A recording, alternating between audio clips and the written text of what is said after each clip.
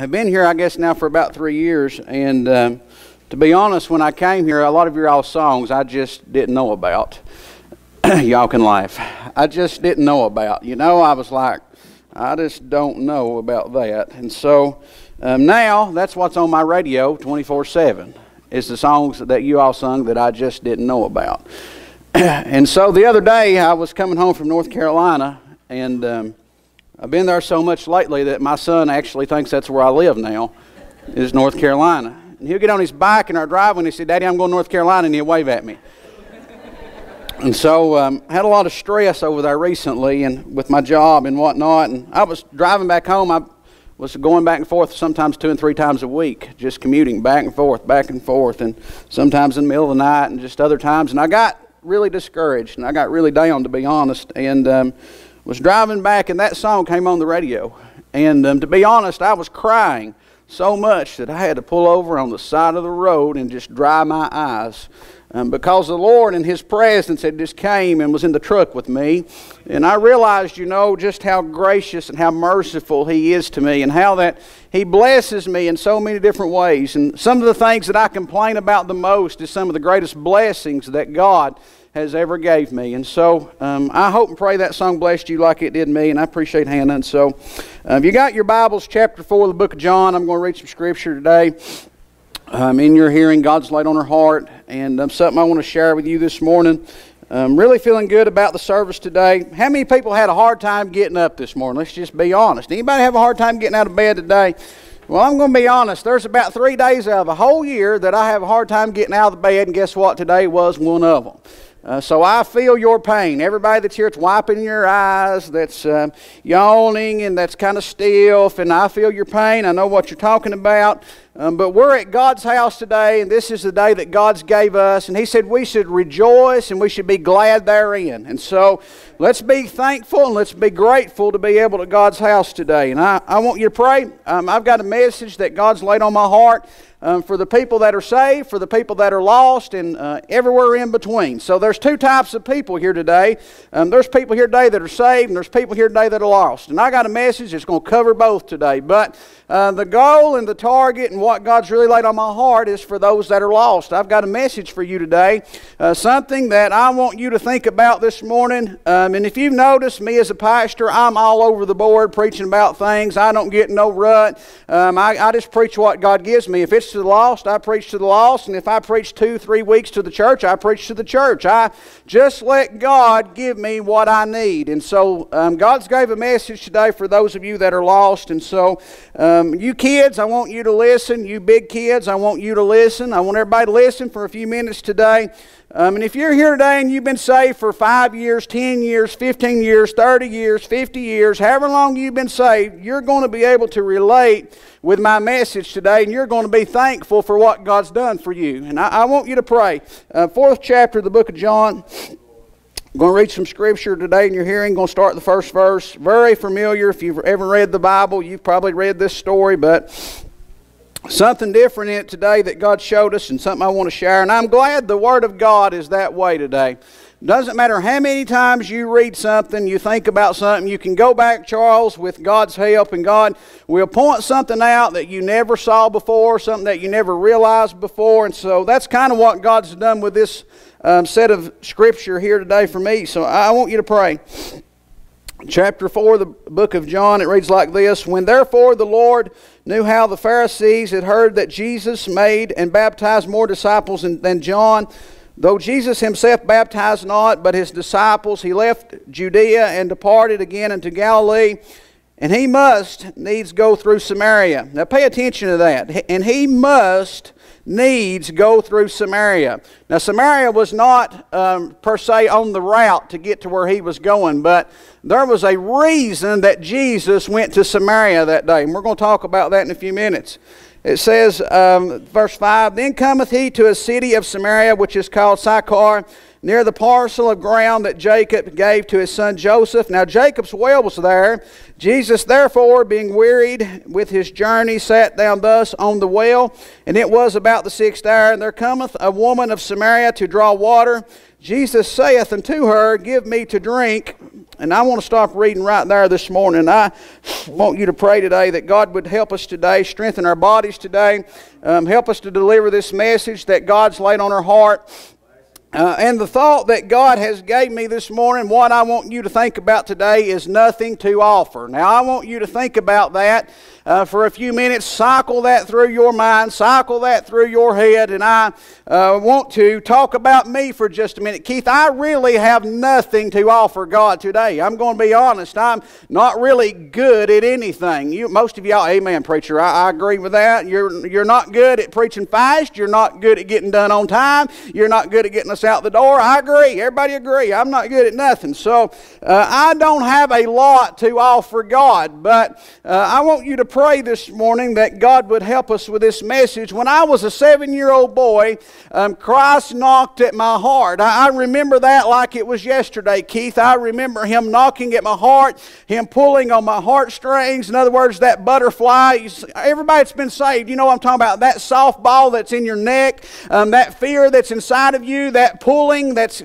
in your heart to come to God. I remember that like that was yesterday. But I came to God as a lost boy, 7-year-old, and Bobby, I didn't have nothing to offer. I'll be honest, I didn't have any. Somebody like Jesus, I'm talking about the King of Kings, the Lord of Lords, Christ Himself. I did not have anything to offer Him. A 7-year-old boy, I didn't have no money in my pockets. I didn't have on new clothes. And guess what? My mom and dad, they weren't rich. But I'm glad that none of that had anything to do with what Christ wanted to do for me. Now, what about you this morning? I did not have nothing to offer, Grover. I come to Christ as a 7-year-old boy. I came brokenhearted. That was the key. My heart was broken, and so I desired to be saved more than anything else. I had been took to church. I had heard the preacher preach. I had seen people come and get saved. Some of my friends had been saved. Kids at school had been saved, but I didn't have that. And I wanted that more than anything else. I wanted it more than my toys. I wanted it more than I wanted to go play. See, there was a Sunday, and people talk to me about this all the time, about what their kids should be doing through church. And I want you, they should be listening first and foremost. Everybody agree with that? But I'm going to tell you how that it worked for me. A 7-year-old boy, I went from driving trucks on the benches. Yeah, your preacher, that was me. I would take the Tonka up the bench and I'd ride it out the top, and I'd build a barn out of songbooks. And yeah, that's your pastor. That's me. I'd do all these different things during church, and I'd play. But there came a time, Bobby, that everything changed. And that's what I'm talking to you moms and dads about today. Don't worry about it. If my message does not get to your children, don't worry about it. There will come a day that the toys will go in the bag and that the songbooks will go in the benches and they will listen. That's when God is speaking to their hearts, and that is when God is dealing with them. And I want you to know this: you can drag them to church, and you can drag them to the altar, and you can try your best to put words in their mouth, but until the Almighty speaks to their hearts, they can't be saved. But there will come a time, and there will be a place, and it might be today for your children, that they would get excited and they would want to know more about Christ, and they will come to know Him sooner or later, my friend. It's going to happen. Now, I didn't have nothing to offer. I'm going to be honest. I thought about the message, and I thought about this woman at the well, and I could have preached about every story in the Bible. If you think about it, people that came to Jesus didn't have nothing to offer. I think about a man in the Bible. The rich young ruler came to Christ one time, and he said, good master, what good thing could I do to inherit eternal life? And Christ went through a big long list of things with him. He said, I've did this from my youth up. I've kept the commandments. I've honored my mother and my father. I did this and I did that. And he said, sell everything you've got and come follow me. Now that's what Christ told this man. Folks, listen to me today. It does not matter who you are today. When you were lost and when you were undone, you did not have nothing to offer. You came brokenhearted. You come just like you are. And I think about this woman in the Bible. Now, I want you to think about this lady. She was a true outcast. Do you realize that? She was a Samaritan woman, and the Samaritan Samaritans did not have any dealings with the Jews, and guess what? Jesus was. He was a Jew. So this lady was an outcast in society. I'm glad that God loves outcasts. What about you? And I'm glad that God saves old sinners. What about you? And we're going to get fired up today. I can already tell. I can feel it. It's in my toes and it's coming up my legs. I can feel it. You know what I mean? Listen to me. I'm glad that when I was broken, and I'm glad when I was empty, and I'm glad when I didn't have nothing to offer. Keith, I'm glad that He sought me. I'm glad that He bought me. I'm glad He redeemed me. And praise God, I'm glad He saved me. What about you? Now, that's how I came to Christ. I don't know about you, but I came with nothing. I had nothing to offer. This woman had nothing to offer. She came by herself. She was lonely. This lady didn't even have a camel to ride on. You realize that? She come down there walking. This woman came to the well that day empty and broken and hurting, and she had all these different things going on. But praise be to God, there was a man that realized that he needed to go to Samaria that day. I'm glad that Christ is still seeking the salvation of those that are lost. What about you? And I'm glad as a 7-year-old boy, and I'm glad it doesn't matter how old you are today. People come to me all the time, preacher, how old should my kids be before they can be saved? I'm going to tell you the perfect age for your children to be saved is exactly the age they are when Christ speaks to their hearts. Amen? That's exactly the right time. That's exactly the perfect age. Some people say you need to be 12. I was 7. I guess I'm going to hell. That ain't going to happen. I've got news for you. I've been bought and I've been paid for with a price that cost Jesus His blood, and the blood has been applied to my heart. I'm going there. Ain't no age limit on it. Amen. I'll tell you when you need to be saved is when you know you're a sinner. I'll tell you when you need to be saved, when you hear Christ speaking to your heart. And I'm telling you how you've got to come. You've got to come. And I'm going to tell you in a minute exactly what Jesus wants. You have got one thing that you've got to offer. And I'll talk about that in a minute. But this lady came to Christ and she was broken and she was despised. And I'm glad Christ loves broken people. What about you? Has your heart ever been broken before? Have you ever been hurting before? Have you ever been lonely before? Yeah, preacher, that's me right now. Then come to Jesus. He loves you today. If you're here today and you're saying, Derek, I've been a member at this church. Here I am preaching about this again. I've been a member here and I seen the benches go in here and I helped lay the carpet in here, and guess what? I helped put the windows in here and I put the base on the floor. Let me tell you something. All those things will not get you in the kingdom of God. Amen. You'll have to be born again. To get into the kingdom of God, you will have to be born again. What did he tell Nicodemus? He said, Nicodemus, ye must be born again. It ain't that you need to be. It ain't that you should be. It ain't that you are to be. It's that you must be. There ain't no other way to get to heaven except through and by the blood of Jesus. And being born again. Amen. People going everywhere. Religious people on their way to hell. Do you realize that? Because they have rejected. Because they have failed to believe. I think back, I came to Jesus with nothing, and I'm glad that it wasn't up to who my mom and dad was, whether I got saved or not. Have you ever thought about that? If mom and dad would have had to have bought me the ticket to heaven, guess what? I wouldn't have been able to get there. Now, I want you to relate with me just a minute. And I'm glad some of you all that have saw your kids saved, Ed, the Sunday morning that Sydney came to the altar, aren't you glad it wasn't based on what you had to offer? I'm so glad today that when Paxton comes under conviction, Keith, it's not going to be based on what I've got to offer. Listen to me today, folks. Salvation is not based on what you have to offer today. Amen. Listen, you could give all the money. You could give, the Bible said that what would we have if we had the whole world? What could we give in exchange for our own souls? There is nothing that you can offer to Christ that could buy your salvation today. You can't work it out. We're saved by grace through faith. I'm on a roll, ain't I? We are saved by grace through faith, not of works, lest any man should boast. You cannot work your way into the kingdom of God. I can't preach my way into the kingdom of God. Amen. I can't visit the poor enough to get into the kingdom of God. Amen. I can't be a deacon and get into the kingdom of God. You cannot. You can't teach Sunday school. You can't know the Bible from cover to cover. That will not get you into the kingdom of God. Amen. Listen. Oh my goodness. This woman come to Christ. She didn't have nothing. She wasn't popular. She was immoral. Amen. People looked down on this woman. This woman was not perfect. She didn't have much to offer, did she? She wasn't even good. Let's just get honest about it.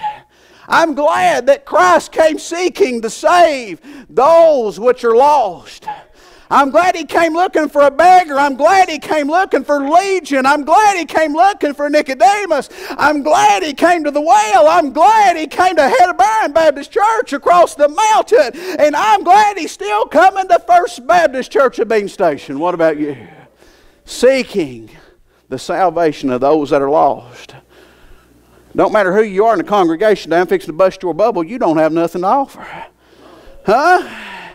What about all this good stuff I've done, preacher? I had the TV on the other day and I saw a politician. I'm not going to mention his name. But this is what he said. He said, I am a good Christian. I about spit my teeth out. What in the world? I am a good, what does that mean exactly?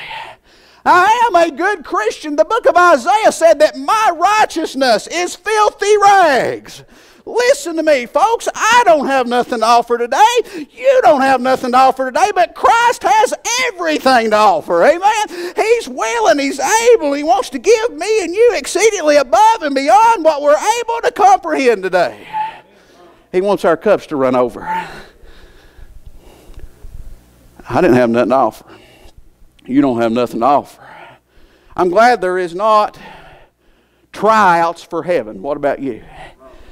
And I'm glad there is no interviews to get into that place. What about you?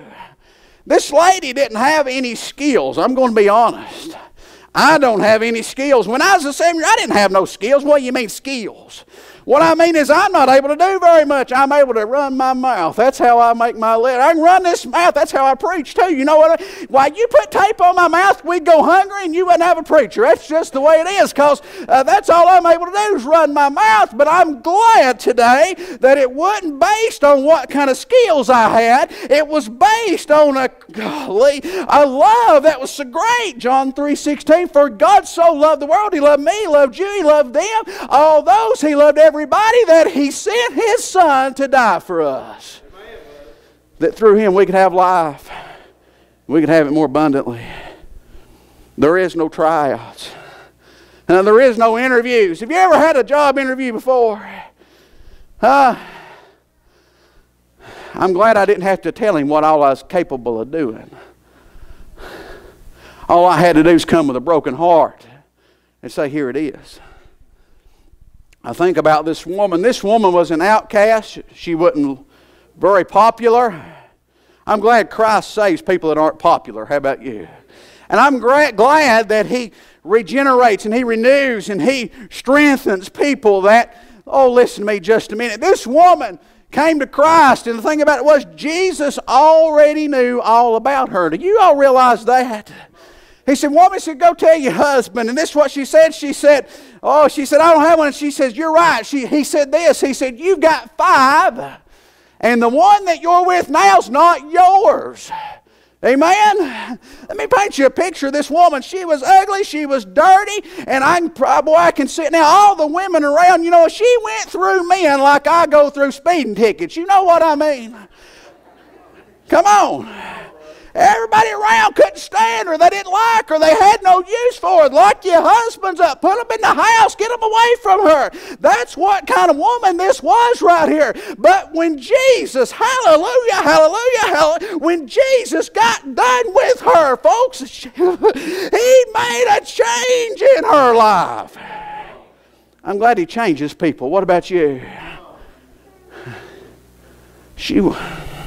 What an outcast. See, she was even a mixed culture. Samaritans, you know what they were? They mix and mingle with the Syrians. They were unclean. They were nasty. They were filthy. I'm glad, listen to me. I want you to listen, whoever I'm preaching to today. You don't have nothing to offer. You can try your best to wear your best clothes. Everybody looks so pretty today. I was going to say I'm glad God saves ugly people. Then I know some of y'all get rubbed the wrong way. You know who Jesus wants to save? Everybody. Every man, every boy, every child. All the ones over here, all the ones over there, all the ones up here, and all the ones down there. He wants to save them all. He said, let whomsoever will come and drink of the water of life freely. Now let's talk about it just a minute. This woman came to Christ. She didn't have nothing to offer. She wasn't faithful. She wasn't perfect. She wasn't rich. She didn't have no skills. Think about it. In my standards, I would think, my goodness, this is the bottom of the bucket. This is... Now, who am I and who are you to say that today? We don't have nothing to offer, Charles. I've rained on some of y'all's praise, right? And I mean, you know the Bible from cover to cover. Held this place. Preacher, I've held this place together. I'm going to stop you right now. They ain't nobody held this place together but God. And they ain't nobody. Let's cut the preacher plumb down in the ground. I ain't holding this thing together. God's the one that holds this thing together. Amen? I don't have nothing to offer. Anybody that comes to Christ has one thing that Christ wants. You've got one thing today. I'm going to close like this. You've got one thing today that Christ wants. And that's you. Preacher, you said I didn't have nothing to offer. Temporally, you have nothing. Materially, you have nothing to offer. Your best efforts, Keith, my best efforts. Have you ever tried to do anything on your own?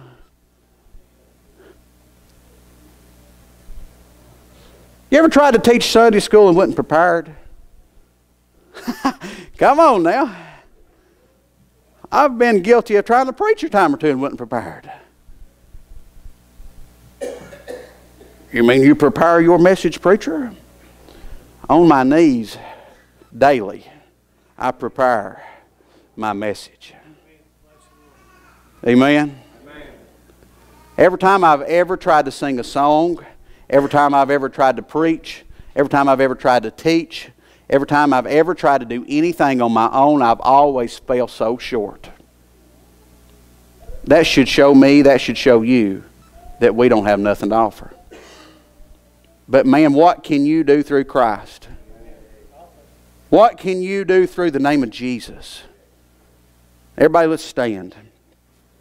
All He wants is you. And this is the way He wants you to come. We sing a song. Yeah, we're fixing to throw a loop in the wheel. We're going to sing Just As I Am. We sing a song, and we're about to sing a song, Just As I Am.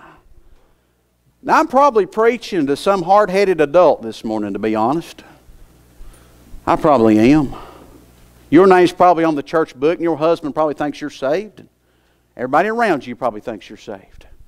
Your kids probably, some of them have been saved. I don't know.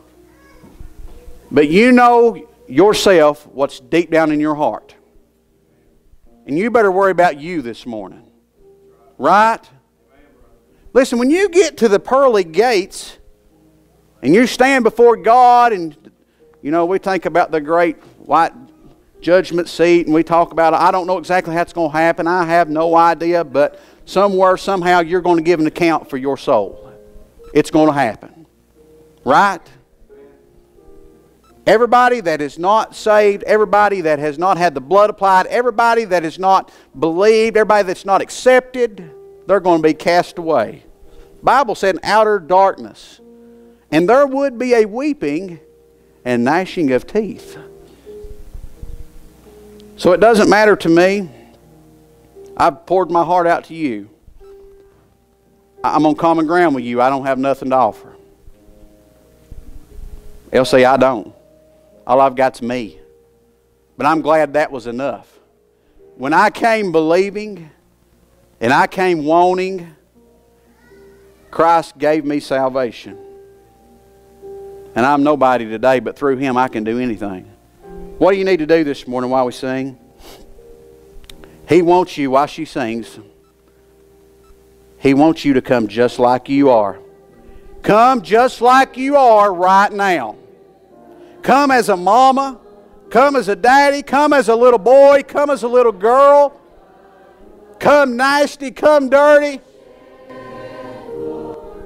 Come immoral. Huh? Derek, I'm going to get my life cleaned up and then I'm going to be saved. Come just like you are. You don't have to clean up to come to God. He'll clean you up. Just come like you are. Say, Lord, here I am. We sing a song, I'll give God me this Christmas, you know. Just give yourself to God today.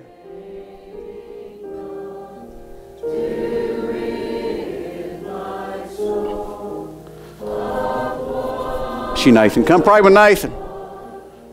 I'm still preaching. I'm still talking to somebody.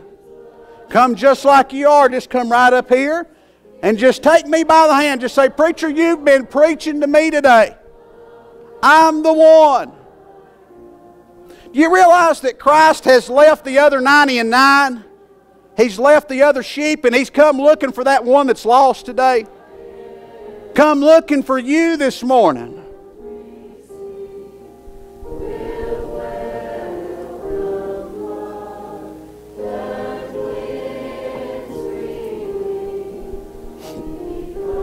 Have you ever thought about God's grace and His mercy? You know what grace really is? It's unmerited favor. Think about the grace that was bestowed to this woman that was an outcast, that didn't have anything, that was nothing. Christ made her somebody, didn't He?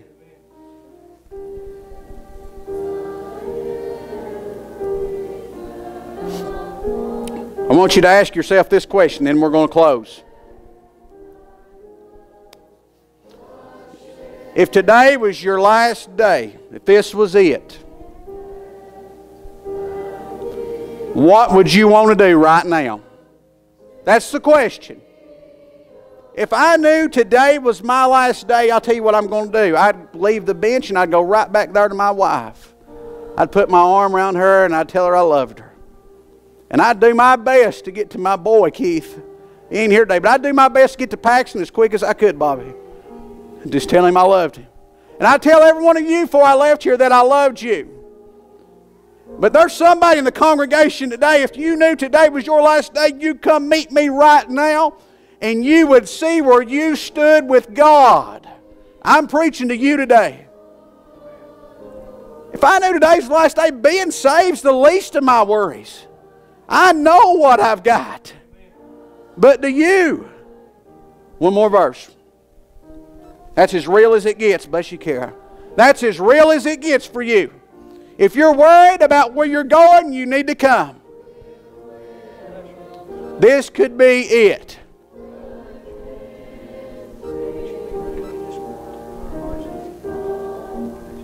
There will be no second chances on this one. Do you realize that?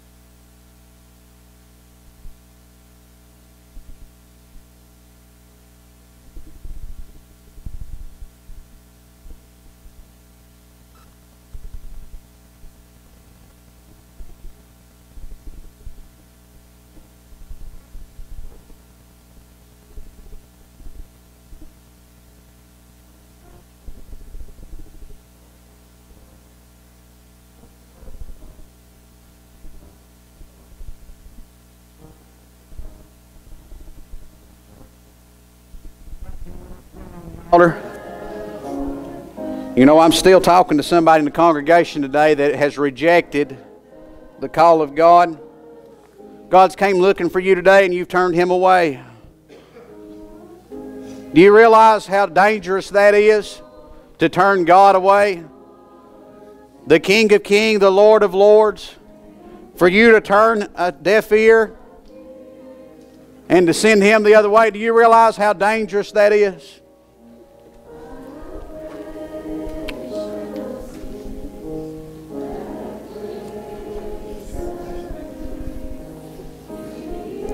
Folks, to know where you're headed today means everything.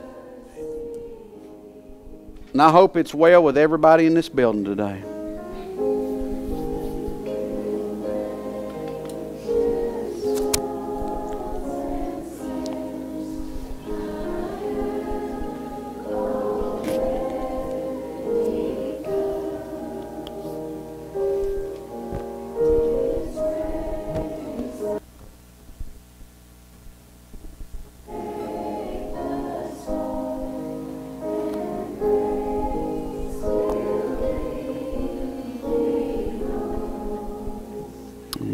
Carrie, you got something you'd like to say?